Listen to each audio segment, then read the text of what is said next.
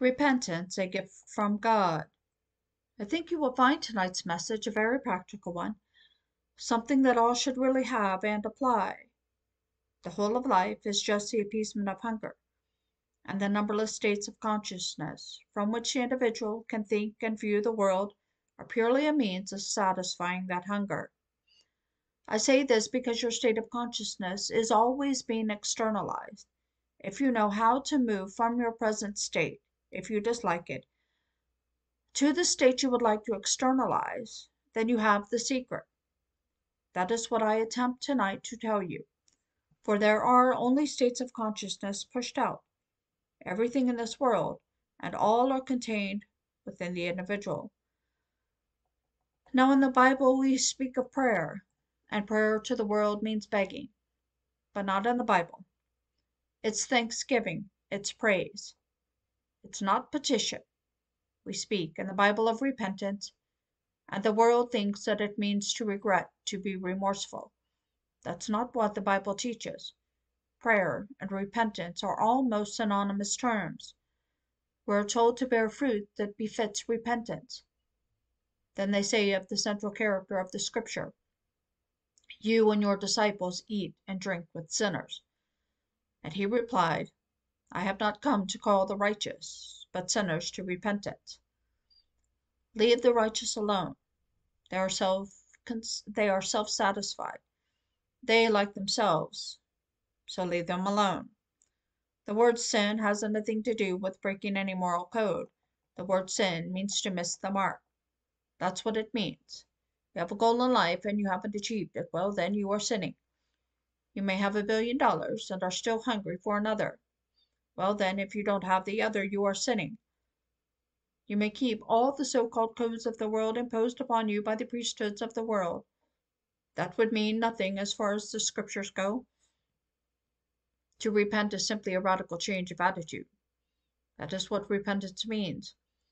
For if I radically change my attitude towards life, I will then view the world and see the world from that change of attitude. And that change is a change of consciousness, and that change will be externalized in my world. Now, repentance is at once man's responsibility and a gift of God. Now, let us show you what I mean by it. He said, "I and my Father are one, yet I go to my Father, for my Father is greater than I. We are one, yet my Father is greater than I. So I go to my Father." How do we arrive at this strange, peculiar statement, and how? What does it mean? In the office of the sent, I am not inferior to my essential being, the sender, but only in the office of the sent I am restricted and must live by faith. Faith in what? Faith in the sender. It is myself, the Father, for I and my Father are one. But when I am sent into this world to experience death and to experience the restriction of man, I am seemingly inferior to myself, the sender. So when I repent, I go to the sender. I first do what I have to do. So I say that repentance is at once a responsibility of man and a gift from God. Well now, what is my responsibility? I want to change my world. Well then, I ask myself, what would I see if it were changed? How would I see the world? If my world was exactly as I want it to be, how would I see it? Well then, see it. In my mind's eye, conjure a scene which would imply that it is true. Live as though it were true. In my mind's eye. I know I can't make it so, but in the depth of my own being, the Father, He has the power to make it so. So now I go to my Father. How do I go to my Father? I first of all do what I am called upon to do. I enact a scene implying the fulfillment of my dream, and then I turn it over completely in thanksgiving to Him. It is myself, my essential being, but it transcends my reasoning mind. I do not know on this level how it can be done, but I do know that if I have faith in Him, it is my own self. It will be done in my world, so we are told in Scripture. Without faith it is impossible to please Him, and those who would draw near to Him must believe that He exists, and that He rewards those who seek Him. I must believe that He exists, and that He rewards those who seek Him. Well, without faith it is impossible to please Him. What is faith? The same chapter in Hebrews defines faith for us. Faith is the assurance of things not seen, the evidence of things hoped for. By faith we understand that the very worlds were created by the word of God, so that what was seen was made out of things which do not appear. Well, in my world it hasn't yet appeared. I say it all is contained within my imagination. So I will enact a scene which would imply that it's real, and then, within myself, I give thanks. Now we are told that the most wonderful prayer ever uttered we find in the book of John, the 11th chapter. He stands at the gate of death, and he raises his eyes and says, "Thank you, Father, that thou hast heard me. I knew that you always hear me." Well, I can't deny that the depth of my own being is hearing what I am doing, what I am inwardly saying, so I can truly say, "Father, thank you." He certainly heard what I said. Well, is it now supported by some statement of Scripture? Yes, again in John, but now in his letter, the first letter. And in this he said, "If we believe that he hears us in whatever we ask of him, we know that we have already obtained the request made of him." If I can simply assume that I am the man that I would like to be, well, certainly the depth of my being has seen that assumption. He has heard that assumption. Well, can I actually believe that that's all I need to do? Well, I have to confess that I can't do it on this level. I am not wise enough on this level to devise the means necessary to externalize what I have assumed that I am. Well, have you proved it, Neville? Unnumbered times. Unnumbered times. When I was completely shut out on certain areas, imprisoned as it were, not in the federal prisons, but a state of imprisonment, to find yourself on an island, where you enjoyed 4 months of it, almost 5 months. But you have a commitment in America, and you have to get back, and then to be told that there is no possibility of return until the earliest September. That would be the very earliest, and your commitment is in Milwaukee in the first week of May. What are you going to do then? No possibility. No ships are taking the passengers, and the list runs into thousands waiting all through the Indies, from Trinidad all the way up, all waiting, and you in the island of Barbados without making any provision for your return to America when you sailed for Barbados 5 months before. So what did I do? I simply sat in a chair in my hotel room, and I assumed that I was on a little tender moving against the boat. Well, that was before the days of a deep water harbor. Now we have a deep water harbor. But then you took a small boat out to the ship, waiting maybe half a mile to sea, and then you walked up a gangplank. So I simply stepped up on the gangplank and walked up that gangplank in my mind's eye. If my mind wandered, which it did, I brought it right back to that first step and walked up again. It wandered before I go to the top.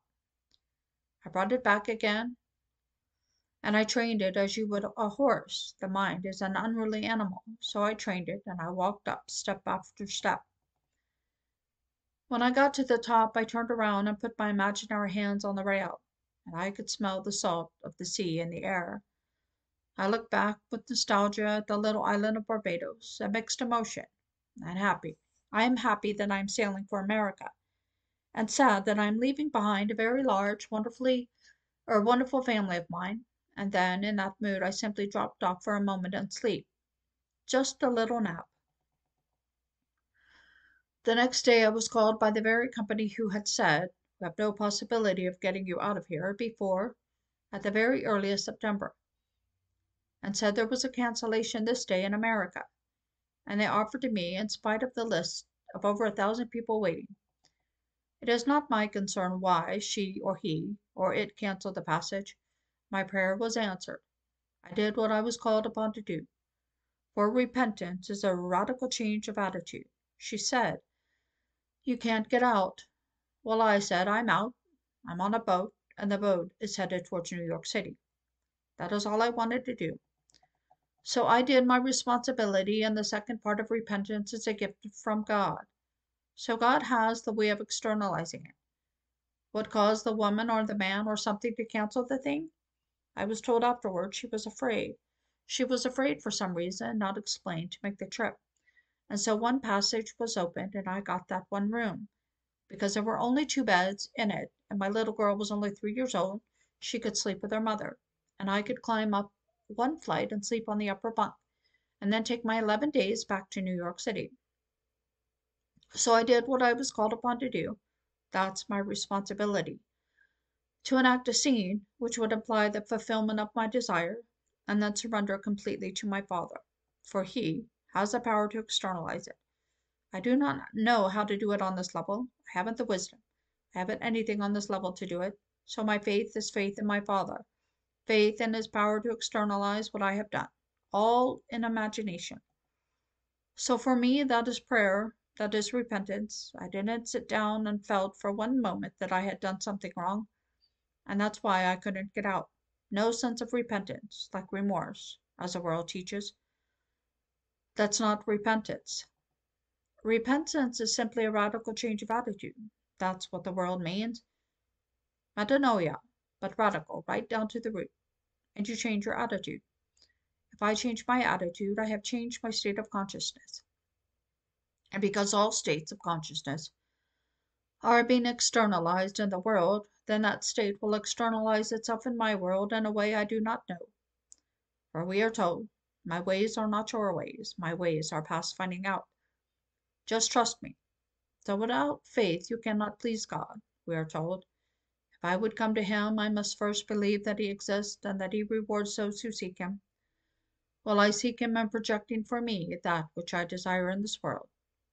So that is what I mean by prayer. Prayer is the attempted communion with God. That's what prayer is.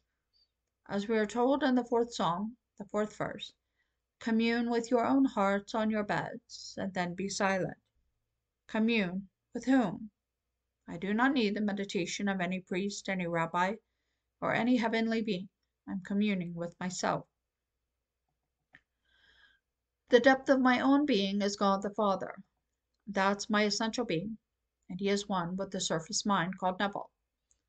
And in the capacity of the office of the sent called Neville, I am inferior to myself, the sender. But the sender and the sent are one. You and God, the Father, are one. But in the office of the sent, you are like an ambassador. You do not speak with the same authority of the one who sent you to represent Him. So I represent myself in the world of death, but the sender is greater than I, and yet I and He are one. This is what I get from Scripture, and this is what I put into practice, and this is what I try to teach and tell everyone who will listen to me. You are God the Father. That's who you really are, but you do not know it yet. The day is coming. You are going to know it, and you will only know it when His Son appears before you. Jesus Christ is the same yesterday, today, and forever. Well, Jesus Christ, don't look upon Him as one in the sense, like surname, Jesus, and Christ, being the surname. No, look upon it like Father and Son. The Christ is the Messiah, that's the Son. Jesus is the same as Jehovah, that's the Father. But we put them together and we say Jesus Christ. So we could say, I and my Father are one. So here look upon it simply as one, yes, but split for a purpose in this world. So He sends Himself. He sends His Son. Who is His Son? The one who is going to reveal Him to you as God the Father. For no one else has ever seen the Father, but His only begotten Son, who is nearest and dearest to His heart. He has made Him known. And so, who is that one? David. So David comes into sight, and here you know exactly who you are. The minute he appears, memory returns, and you are God the Father. And His Son, who was with you before the world was made, stands before you. So Jesus Christ is the same yesterday, today, and forever. As you read it in the 13th chapter of Hebrews, same, forever. This is contained in the mind of man. That's what we mean in the 3rd chapter of Ecclesiastes, that God has put eternity into the mind of man, yet so that man cannot find out who God or what God has done from the beginning to the end. What did He do? He put Himself and His Son into the very mind of man. And when man has completed a journey, well then, the secret is out. The Son appears. And the minute the Son appears, the identity of the individual appears. that he is God the Father, that this relationship was before that the world was. So everyone in this world is destined to awaken one day as God the Father, and the relationship is forever. You cannot change it. So when you are called upon to repent, for the story begins, the kingdom of God is at hand, repent and believe in the gospel. Believe the good news, repent, and all the priesthoods of the world tell you that you must now moan and carry on because you must repent of things that you did. The Bible doesn't teach that at all. It doesn't. Repent, change your attitude if you would change the world. To try to change circumstances before you change your state of consciousness is to struggle against the very nature of things. You can't do it. How can you change a thing and still maintain it from the venue? So tonight, without asking anyone's permission, you're not asking anyone to meditate for you to God. You go within and commune with your own heart. What would the world be like if it were true that I am already the man, the woman that I'd like to be? What would it be like? Well, then, look at it and see it. If you don't see a change, well, then, there is no change. Man's sense can detect motion in this world only by changes relative to something that is fixed.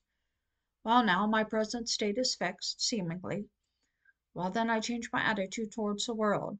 I let the world see me a changed man, and I see my world a change. Well, if I see a world that is changed relative to what it was, well, then I have changed. If tonight I am financially embarrassed, what would it be like if I were not? If I were affluent? Would my friends know it? Would my wife know it? Yes, they would know it. Well, then, let them know it. Where? By telling them audibly. No, you don't do, no, you do it all in your imagination. For man is all imagination, and God is man, and exists in us and we in him. The eternal body of man is the imagination, and that is God himself. That is the divine body that we speak of in Scripture as Jesus. And where does he live? He lives in you. So Blake says so beautifully, why stand we here trembling around, calling on God for help, and not ourselves, in whom God dwells? He dwells in us, so where would I go to find him? In a church? In a synagogue? In a so-called holy place? No, if I am at the bar drinking a beer or a good Scotch, that is where he is. He is in me wherever I am, that's where he is, and he is aware of what I am entertaining, and he is going to externalize what I am entertaining. So I change radically my state of mind, and that radical change will externalize itself if I yield completely to him in faith that he has the ability to do it. It relieves me of all responsibility of devising the means that would be necessary to do it. I do not know. I'm not wise enough to know how it's going to work. I only know it will work. So everyone, if he knows this secret, is free. He is set free by the knowledge of prayer. Teach me how to pray. Now, the Lord's Prayer is not the technique. If you know the Lord's Prayer, and it is recited week after week in all the churches of the world, but it is not as it is written in Scripture. A friend of mine who is now gone from this world gave me the literal translation of the Greek, when what we have in our Bible is a translation from the Latin, and the Latin is no aorist of the imperative passive mood, so they could not convey the sense of the evangelist. The imperative passive mood is a thing to be done absolutely and continuously. That, well, in other words, our Father in the heavens, thy name must be being hallowed, thy kingdom must be being restored, thy will must be being done. That's how it is written. It is a play that is forever, without any reference to its duration, to its position in time, to its repetition. It's to be taking place. And that play is the play of the Father, Son, and man. And at the very end, when the individual here is drawn into that play, he realizes it. He actually reenacts within himself the eternal play. And when that whole thing is done within him, he is fulfilled what he came to do. For the only purpose in life, really, is simply to fulfill Scripture. But while we are here in this world of tares, world of death, This world of tears, world of death, and we have given ourselves a law by which we can cushion the blows, the inevitable blows. For you get into a state quite often unwittingly, and you do not know you are in this state until you see it externalized, and you do not like what is being externalized. Don't remain in it and wallow. Get out of it. Don't condemn anyone for it. Don't judge anyone. Just get out of that state. You get out of the state by asking a very simple question. What would it be like if? And then you imagine as if it were true. And that is the secret of prayer. What would the world be like if it were true that I am now the man, the woman that I'd like to be? And then I dare to assume that I am it. Well, then I can say, Father, thank you. For you certainly heard and you certainly saw what I did. You cannot encompass me as the deeper self of my being, something that is my essential being, and tell me that you aren't aware of what my surface mind is doing. You can't be unaware of what my surface mind is doing. I saw it in yesterday's paper that the second man to step up on the moon, his name was Alden, and when he came back from this fantastic thing, Armstrong stepped on first and then Alden stepped on second. And then he came near a nervous breakdown and sought psychiatric help. And all the stories he read about their journey, he said they were all false. They all said, I wish it were true. Not a thing Life magazine wrote about that journey was true. Not what any magazine wrote was true through the eyes of those who had experience. And then in the article it quoted a thought of Carl Jung. And Jung said, long before any man ever stepped on the moon, it is far easier for man to visit Mars or the moon than to penetrate his own being. So you step on the moon and did some fantastic feat, but that's nothing compared to penetrating your own being and finding the cause of the phenomena of life, to find the Father in you, for that is where he is. He is not outside, and because he is not outside, he is never so far off as to even be near, for nearness implies separation. So I could say, I and my Father are one. So if he is even near, it is not near enough, no matter how near it is. He has to be my essential being. For nearness implies separation, and he is not separated because I and my Father are one, giving me freedom to choose a state that I will enter, wisely or unwisely. But he will externalize it and show me exactly what I did, but grant me the freedom to change it. Don't leave me in the state if I desire to get out of it. Yet many a person wallows in it, and wallows in it morning, noon, and night, and they are totally unaware they are doing it. They will say, oh yes, and then 5 seconds later they are back in that state. I've had interviews with people who will say to me, this is what I would like, but I must first tell you. Don't tell me anything, tell me what you want. They are only states. They insist on wallowing in all things of the past, like the little old lady who insisted on confessing time and time again to the priest. And it was some little affair she had when she was a child, a young girl. And the priest said to her, you know, my dear, you have told me that over and over again. And she said, yes, but I love to talk about it. Well, that's the story. We just love to talk about all the miseries in the world. I tell you, forget it. Know exactly what you want in this world. Dare to assume that you are it, and then yield completely. Surrender to the depth of your own being. And he has a way that you do not know. And he will externalize it in your world. So really, in a real sense, prayer is the subjective appropriation of the objective hope. What do you hope for? Well, now subjectively appropriate it. That subjective appropriation of the objective hope is the art of prayer. For the Father knows exactly what you are appropriating. He saw it. And he isn't judging you. He is going to give it to you. He's not going to ask anything. He's going to give you exactly what you appropriated. So I appropriated a trip when they told me you couldn't move out of this island for months and months to come. And I kept my date in Milwaukee. I arrived in New York City in the first week of May and flew to Milwaukee. And there I kept my date. So the same thing is true for everyone in this world. I'm not unique in the sense that I differ from any child born of woman. You are unique, and I'm unique in the sense that we can't be duplicated. And that's why everyone has to be redeemed, because if not all, then something is missing from the whole. So I could say faithfully to everyone, you're going to be redeemed. You may go through hell before you wake up, but you're still going to be salvaged. You're going to be saved, everyone, because the whole makes the one. That is God. But why wait? And why have more blocks and more knocks in this world when you can actually learn what Scripture really means by repentance? And don't go telling anyone that you commit little sin and now they must give you something to do that you may repent. Forget that nonsense. All that's nonsense. I don't care what you did. Your Father doesn't hold it against you. It is the state in which you were when you committed the act, and man judges the individual and not the state. If I must express myself, judge the state, but not the individual in that state. He was simply something that fell into it unwittingly.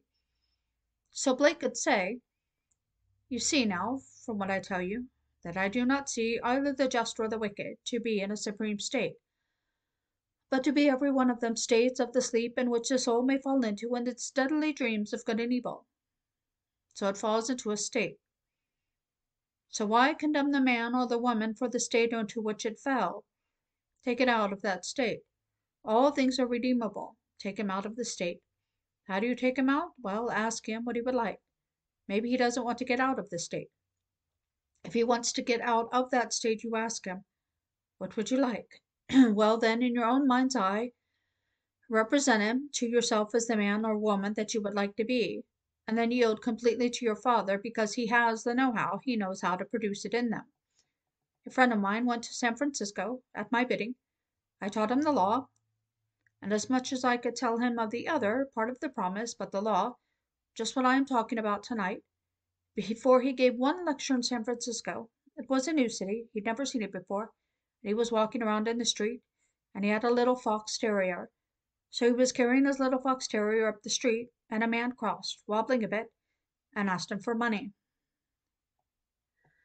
He said he was unemployed and he would like a little handout. He evidently had quite a little bit to drink as he asked. My friend wasn't judging that aspect at all. He didn't care if he'd had all the liquor in the world. He said, I must apply this principle. And he said to the man, I do not have any money to give you, but what I have I'll give you. Well, the man couldn't understand what he was talking about, but thanked him and walked his way. My friend did not make one step beyond that point before he did what was his responsibility. He represented that man to himself as gainfully employed and no need of help from anyone, just gainfully employed, and then he went his way with his little dog. A week later, he is walking down the street. The man crosses the street and comes up to him. He said, I don't imagine that you remember me. My friend said, oh, yes, I do. Well, he said, I want to thank you for not giving me help when I asked you a week ago, because had you given me help, I would be asking you for help tonight, too. But I got so mad with myself because you turned me down and I was in that position to ask for help. I went out the very next day and I got myself a marvelous job. And I'm on the job now. All my friend did was he represented him to himself as gainfully employed. So we are told that in the book of Acts, silver and gold have I none for thee, but such I have give I unto you. So he had. You can give any gift in your imagination, so give it, and then yield completely to the depth of your own being, knowing that he has the power, the creative power to externalize it. And that is what my friend Freedom did. So anyone can do it. You don't have to graduate from some little ism in this world. If you want some little title, all right, get a title. We're all bought anyway. You can put $50 in the mail, send it off to India, and get a PhD. You want something higher than that? Get something higher.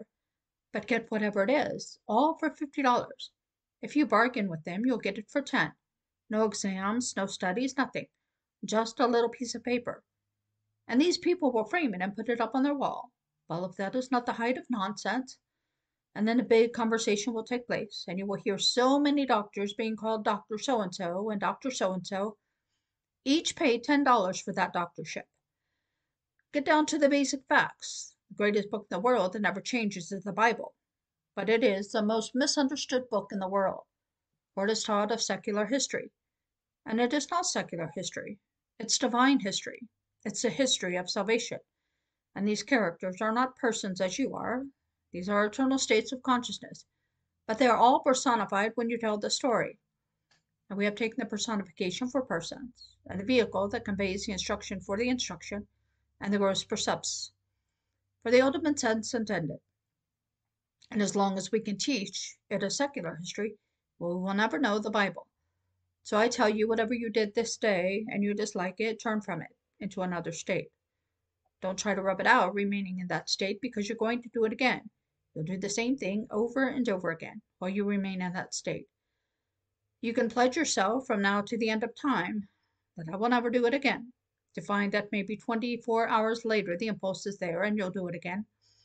Get out of the state, and it is as though you never really did that, not in eternity. It isn't part of you, because it's not part of the new state. But you are not a state. You are all imagination. Imagination is not a state. All these other things are states, but not imagination. That is the individual himself. That is God, your own wonderful human imagination. That is God. When you say, I am, that is God, forever and forever and forever. So my name is in him, because my name is him, or because my name is in him. Where should he turn if he wants to find God? But now, without faith in God, in your own wonderful human imagination, you cannot please him. So who would come to him? Must first believe that he exists. Well, I don't have to ask you if you aren't aware of being. You certainly are aware of being. Well, that's saying I am. So you do know that you exist to that extent. You may believe that dies with the physical body. I tell you, it doesn't die with the physical body. You have believed that a change of state is the sense of death. No, it's not. The individual moves on from state to state to state, but states remain permanent for all others to enter into that state. I leave the city of Los Angeles and go on elsewhere, but Los Angeles remains. But I, the pilgrim, I move on, and the pilgrim is your own wonderful human imagination. That is your immortal self, who cannot die. You cannot go to eternal death and that which cannot die. That's your immortal being. But you are going to remain in this world until you discover who you are, and no one in the world can convince you to the extent that you must be convinced but the sun. When the sun appears, all arguments are over. The minute you see him, you know exactly who you are, and you know that you are God the Father. It is through the sun that man gains assurance that he is God. Not a thing in the world can convince him but that. I could tell you from now to the end of time, but I can't convince you to the point that you will be convinced when you see David. When you see David, it's David, the psalmist, that sweet psalmist of the Old Testament. That's David. That is the Messiah. He is the Christ, and Jesus is the Lord God Jehovah. That's the mystery. You're dealing with a mystery. So David in the Spirit called him my Lord, as the Son always spoke of his Father as my Lord. Always. You do not do it today. But when this was put into the written form, sons always referred to their father as my Lord. And so David in the Spirit, not in the flesh, called him my Lord. Therefore he called him my Father. And so I hope you will take it serious tonight and really live by it. It will not fail you. I tell you, it will not fail you. You can change your world and make it conform to your ideal state, to your dream. Tell it to those who will listen. Many will not listen, but it doesn't really matter. If they do not listen, leave them alone. Don't try to hit them over the head to make it so. But I'll tell you, spiritual growth is a gradual, I would say, transition from a God of tradition to a God of experience. And so you will gradually grow and grow and grow. And as you grow, you outgrow. You will outgrow these traditions. And then you will find the God of experience. Having found him, you aren't going to let him go. You will know that all things are taking place within your own wonderful human imagination.